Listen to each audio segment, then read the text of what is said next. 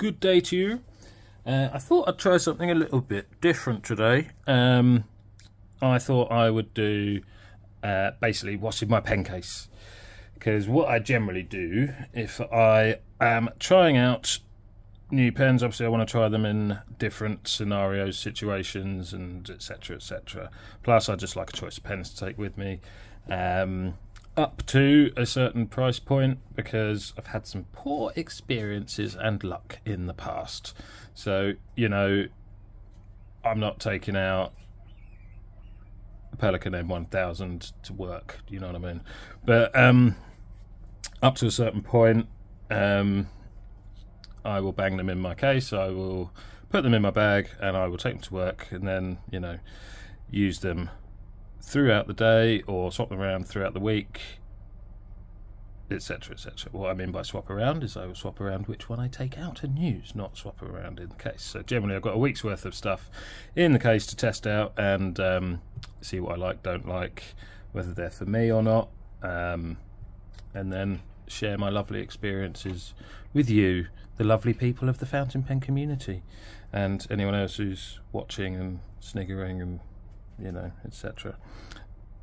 At the nerd, but you know, I own it, so there you go. So this is what is in my case for this week. So just a quick run through.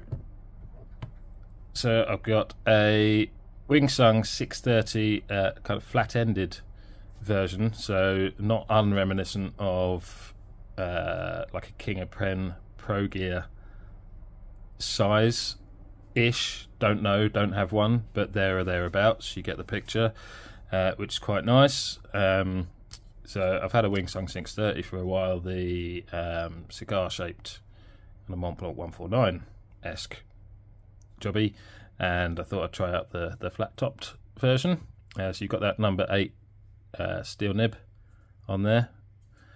You've got the Mont Blanc-esque ink window, although you can just get a clear block ink window, but I quite like these. And yeah, you've got the flat ends, piston filler,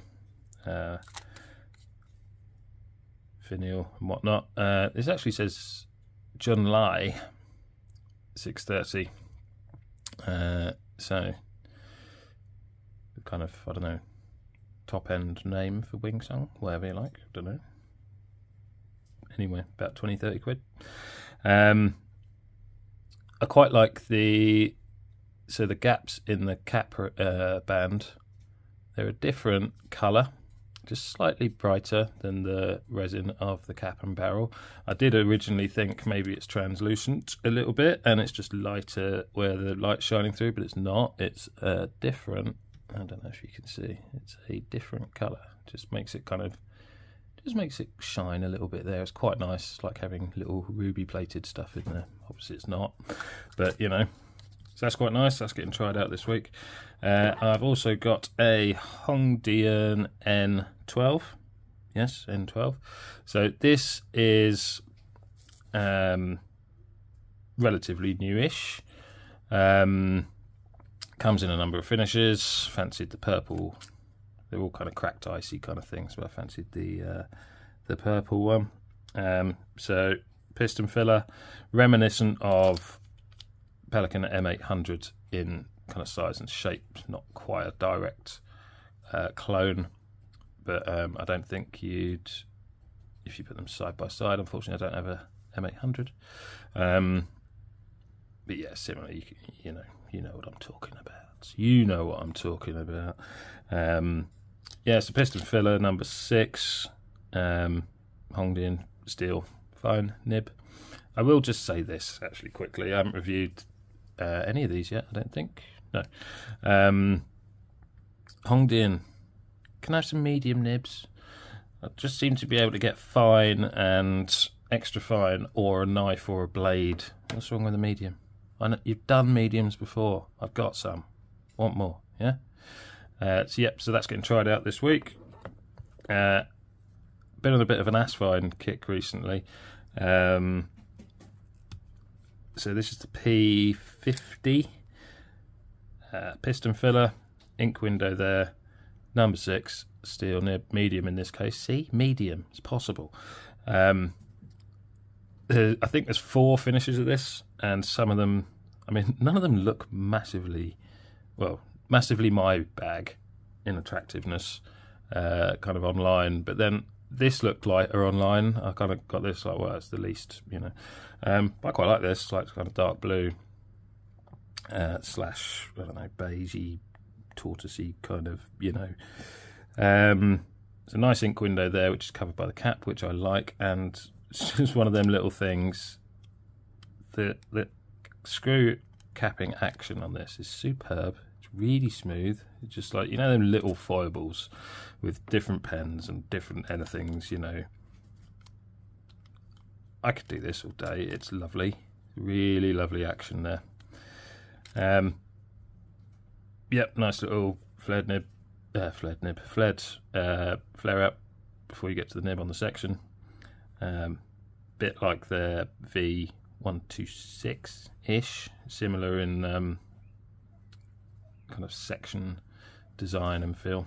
So that is nice. That'll be coming with me this week. Then another Asvine. So this is the P36 Titanium. Again, piston filler, demonstrator pen. So you got all your ink sloshing around up there.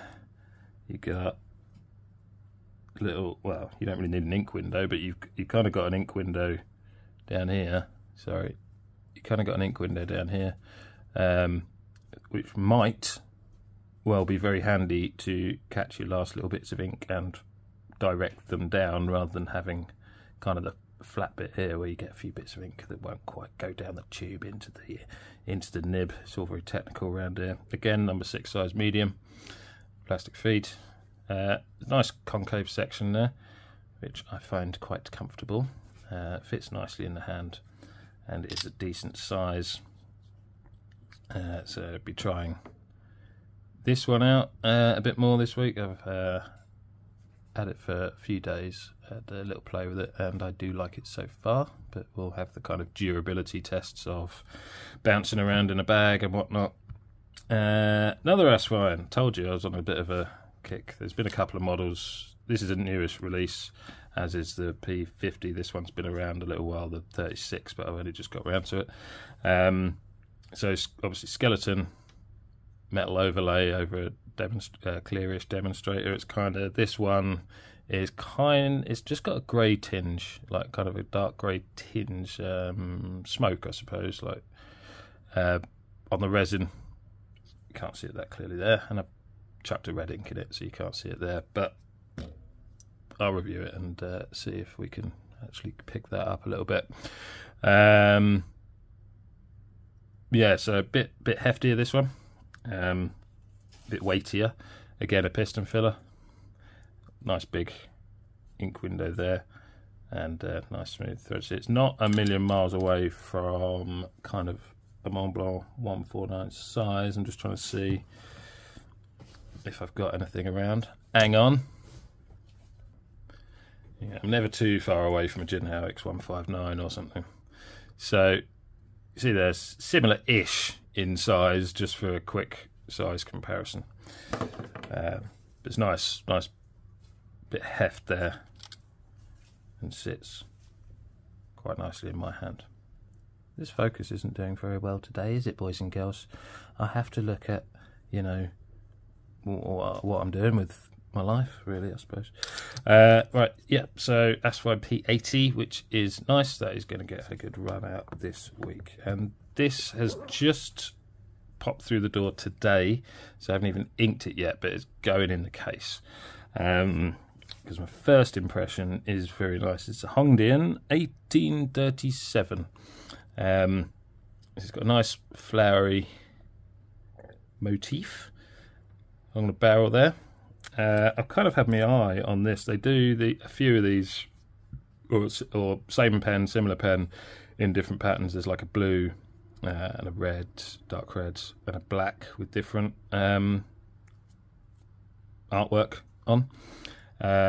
and I've kind of been a little bit, like, it looks nice, but you know what it's like online? It's like, how big's that? Is that going to be a number 6 nib, a number 5 nib? I'm a bit of a 6 nib snob, depending on what. I don't know, there's no rational reason for it. Just like the look of a big nib. You know what I mean? Again, fine. I mean, look, don't get me wrong, I like a nice fine, but I also quite like a medium, a broad. I like a juicy nib and whatnot. I like a bit of choice. So it was extra fine or fine again. So this one is a cartridge converter. So it's metal pen. It's got a bit of heft on it. It's a cartridge converter. You got a little agitator spring in there. Probably take that out because they piss me off, quite frankly. O-ring, which is nice. Little bit rattly on those threads, but still it seems to seal up nicely. As I say, I've had this 10 minutes. It's literally come through the door. I opened it up in between filming a couple of videos and making a cup of tea, which is nearly finished now. Excuse me. Yeah, so I haven't inked it or anything, but it feels nice in my hand. That section feels comfortable. Little step there, but nothing that's going to bug me, I don't think. Oh dear, I don't know what I'm doing with this focus today. I do apologise. I'll work on it, yeah? So that is what is in my 6 pen case to be using this week. Just as a little bonus / cheat, I also take this 2 pen case, just, you know, just in case, yeah, just in case 6 pens isn't enough when I'm out and about. You never know. Things can happen. You know, you've seen Armageddon. Yeah, things can happen. That film got made and greenlit, and people watched it. You know what I'm saying? It's amazing the things that can happen in this world. So in here, I've got well, it's a couple of names. So when I bought it, it was a JD big metal pen. I've now seen it. You know what it's like. You go on AliExpress and it's the same pen and it's got 3 different names. So it's also Montefiore big metal pen. The thing they seem to agree on is it's big and it's metal and it's a pen. And I can't argue with any of those things. So it's based on a Pilot Custom Urushi. It's large, it's a big pen, but I'll tell you what, it's really comfortable. The cap threads are awful.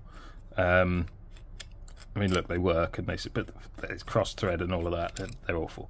But this particular nib's okay. Got like 2 or 3 of these, and it's hit and miss with the nibs. One was okay, one was nice, one was misaligned to buggery, and I had to fiddle with that. And I think I ended up swapping it out with something else in the end. But this one's alright. It's nice, cartridge converter pen, and I've actually, very rarely for me, I've got a cartridge in here at the minute. It's a Graf von Faber-Castell Garnet Red, I believe. It's nice and comfy. I just like to break it out every now and again. It's a nice little conversation starter. And a very handy weapon if you can't find a lead pipe. Yeah, so that's kind of my bonus case. And you'll notice a slot spare. What I'm going to put in there is another one that's just come through the door in that same package. Here, got Jinhao 9016 Dadeo series. So I got this out of curiosity actually, because I thought, is that a misprint or a new pen? So you may be familiar with the 1919, which is a big chunky monkey, based on, I want to say, the Namiki Yukari Royale, something like that. So this is basically a mini version of that. It is a different pen, so hold tight. I've got a 1919 around here somewhere. It's a bit dusty. It's a bit, hang on a second, it's a bit dusty. Let me sort it out for you. There we go. Right, so you got the 1919, get rid of that. 1919, zoom you out a little bit. And then you've got the 9016. So as you can see, a little bit thinner. just a touch shorter, but same kind of basic shape and whatnot. So I don't know if you a number 6 nib rather than number 8. So if you're kind of looking for a comparison, Montblanc 149 versus 146 kind of thing. So, but obviously different. Yeah. So there you go. Haven't tried it out yet.